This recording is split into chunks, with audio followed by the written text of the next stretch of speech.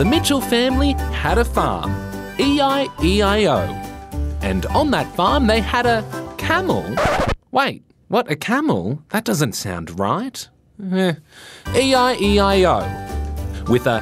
Oh, hang on, what sound does a camel make? Right, well, there you go. E-I-E-I-O. Say hello to Spots, Humphrey, Garfunkel and Alfie, the 4 new additions to the Mitchell farm.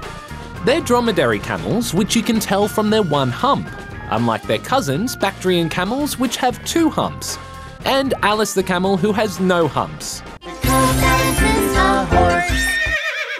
While they might seem a little out of place on a cattle farm, these gentle giants help out around the property, protecting the cattle from wild dogs, eating up weeds, and most importantly... You can go up and hug them, give them pats. They've never spat on me once and they've never been like aggressive or anything. Well, I'm glad they don't spit on you.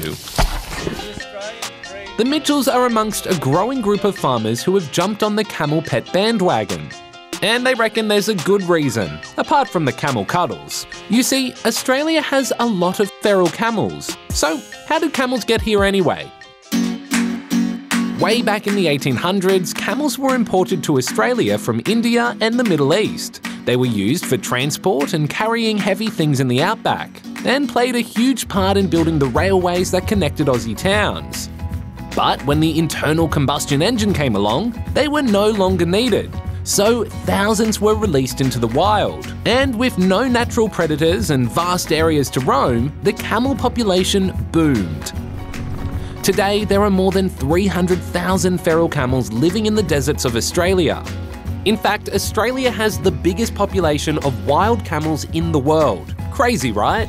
But they're causing big problems for the environment and for farmers because they tend to destroy fencing, steal feed, and drain water supplies. Yep, these thirsty camels gulp down millions of litres of water every year from dams and reservoirs. That's why many state governments have been culling feral camels. But some reckon there are other solutions. There are quite a few farmers in Australia who are breeding camels for meat, or milk, or rides, or races. They say there's a big opportunity for the industry to grow, and some would like to see the feral herds rounded up and sent to farms, where they can actually be really helpful. The camels will eat all your foliage and everything, and that's a #1 thing for us. They'll eat weeds as well.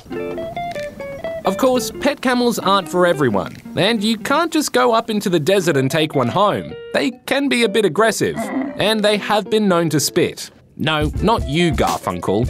Plus, you'll also need a big backyard, a livestock permit, and lots of food. Oh, and of course, plenty of hugs, something the Mitchells aren't short of.